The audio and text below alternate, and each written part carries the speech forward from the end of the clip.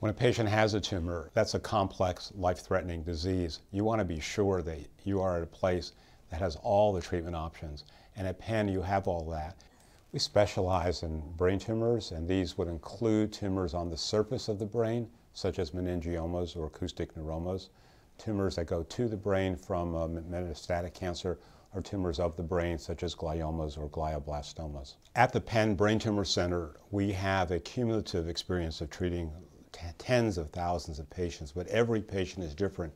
So we take that individual, the professional experience that we have as clinicians, and our combined experience as a team. And then together we go on this journey.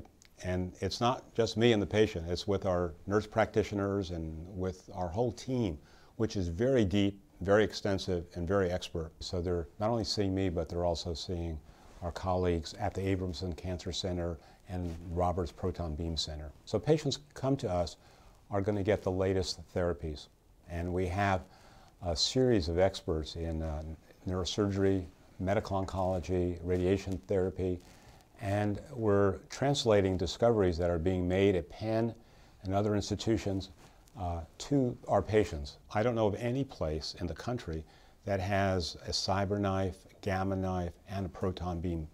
We're now doing surgery not only with the microscope, but also we're able to see the fiber tracks that are surrounding a tumor, so that it gives us the best opportunity to remove the tumor while preserving the critical areas such as speech or walking or vision, other functions. We have access to personalized medicine. We're developing, for example, vaccines that target the patient's own antigens, the own tumor cells.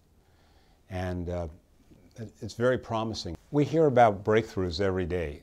And if their breakthroughs are not coming from the University of Pennsylvania, then we work very closely through collaborations with our colleagues to bring those discoveries here.